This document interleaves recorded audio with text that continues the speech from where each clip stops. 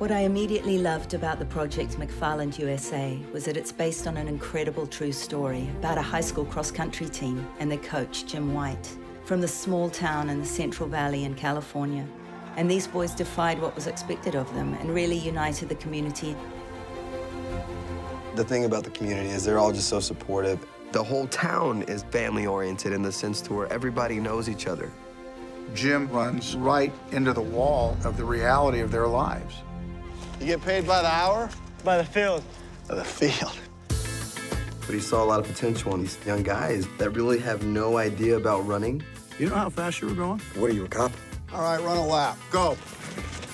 Jim is able to motivate kids to get up and run when they're already getting up and going to work in the fields with their families. 4th place, that's not too shabby. 4th out of 4, also known as last. You believe in yourselves when you find a way to believe in each other.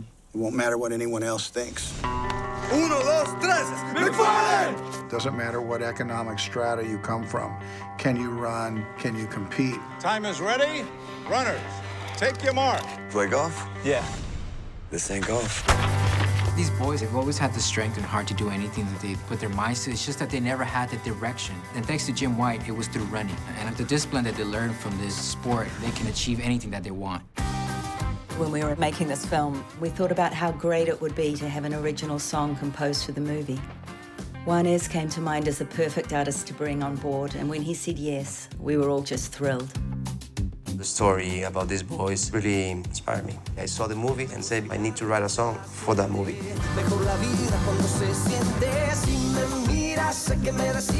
Well, the song Juntos means together and means to be part of a team, to work together with somebody, to trust in somebody around you. Because when you are part of a team, everything is possible.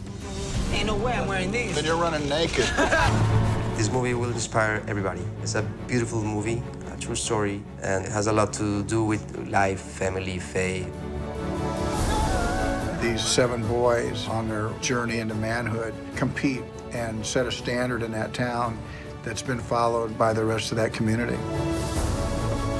A number of the original runners became teachers in McFarland, and they're all raising their families in that town and actively supporting the cross-country teams of today. You guys are superhuman. There's nothing you can't do with that kind of strength, with that kind of heart.